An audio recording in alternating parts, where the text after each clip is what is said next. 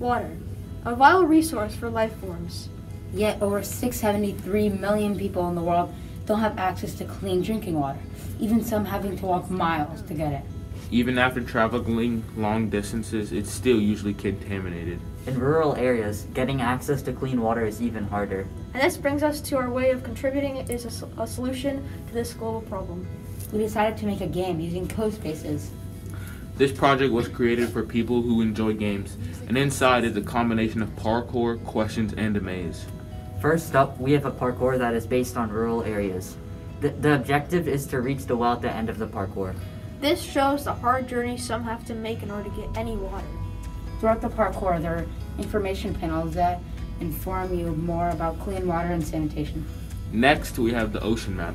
Trash and plastic have infected the ocean because, according to Business Insiders, many big brands contain 10.4 plastic particles in their water. This shows that so much of the water is contaminated and not usable. Next map we have is a maze inside a sewer system. We wanted to show that not only rural areas are suffering from lack of clean water, but even cities can be suffering. As an example, Flint, Michigan, which like most cities have older lead pipes. After a switch to a different water source, the lead pipes contaminated the drinking water, which caused health issues for citizens of the city.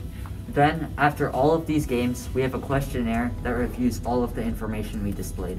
If a question is answered incorrectly, you will be teleported back to the level that showed the information. Overall, our game was designed to spread awareness to this issue, and this is an engaging way for people to learn about it. Hi, my name is Marcus. My name's Savr. I'm Trajan.